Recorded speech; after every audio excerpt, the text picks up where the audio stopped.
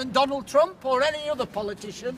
He cannot get you out of your grave. If you listen carefully, I'll give you the best news in the world, because I've got the news that can get us successfully out of our grave into eternity. Now look, this is a robot that came out about 2 years ago in the Daily Mail.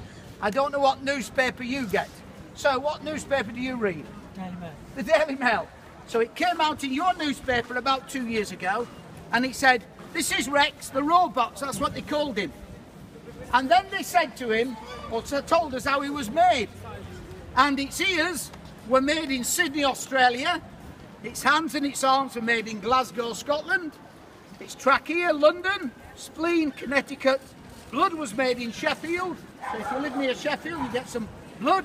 And its kidney, California. Rex the Rock. Now, if you're an atheist, I am now going to ask you to answer this question. If you're an atheist. Which of these two robots are the most advanced? Is it Rex or this one?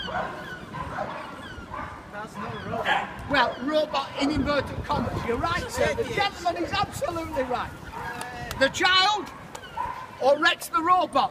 Which one has got the ability to do the most? Let me ask you this question. Did them scientists who were once one of these make the robot, or did the robot make the scientists? Which one? It's obvious, isn't it? If you're an atheist, you're going to be stumped, folks.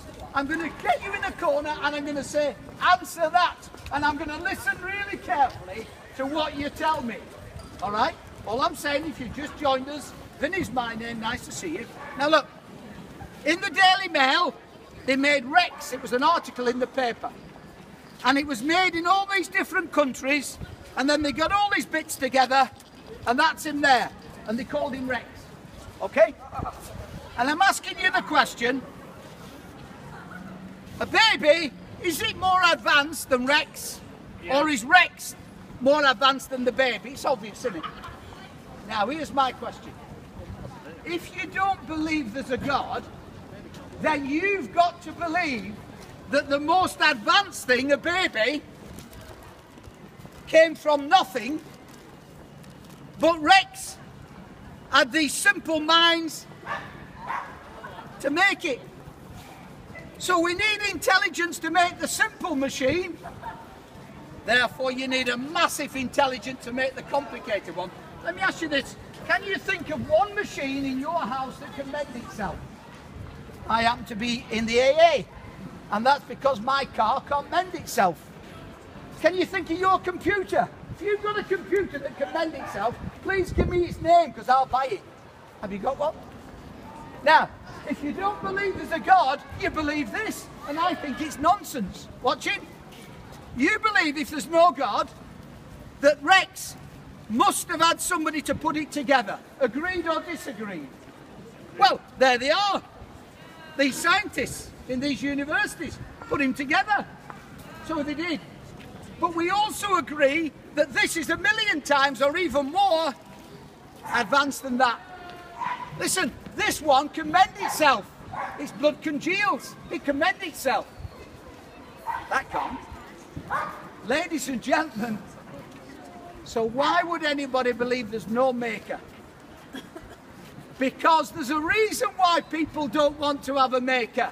I'll tell you what it is. If I'm a robber, I don't buy a house next to a policeman. That's the reason. Get it? If I steal, I definitely don't buy a house next to a chief superintendent or a judge. Do you know why?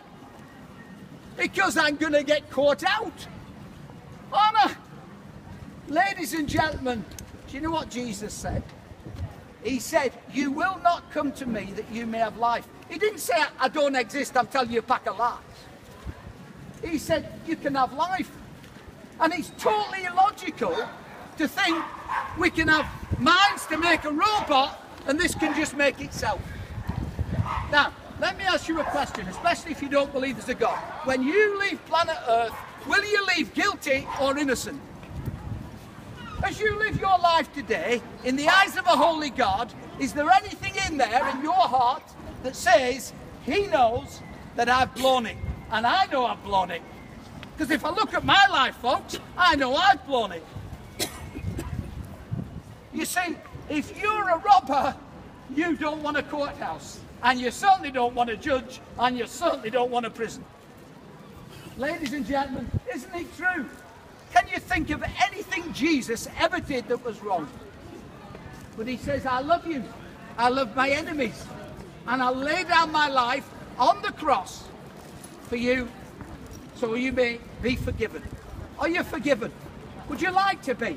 Think of it. You might be 40 years of age, and he's taken you 40 years to accumulate what you've done wrong. Think about this. One wrong in 2017, one wrong every month. If you're 10, you're on 120 wrongs. If it's just one every month, one. If you're 10. And yet there's a God who sees everything. And yet the blood of Jesus, God's Son, can wash you white in snow. If you were on the Titanic, ladies and gentlemen, and I said, you're going down with the ship, and there's a space in this lifeboat, and I said, jump in it, mate. You'd be an absolute bird to stay on that ship. A bird. Do you know why? Because you'd be damning your own soul when there's a chance to escape. Jesus said, on the cross, you can escape. Isn't that good? The risen Jesus Christ can forgive people. I'm going to stop there. I give away a little book, especially if you don't believe at all. I've got one written called Before You Say I Don't Believe. So you can do your spade work to prove that it's not true. But ladies and gentlemen, if you would like to know you can have life in all of its fullness, it's on offer to you today. May God bless you. Thank you for stopping. Have a lovely afternoon. Come and have a chat if you wish. I won't fall out with you. You'll find me, well, hopefully quite friendly. May God bless you. Have a good day. Does anybody...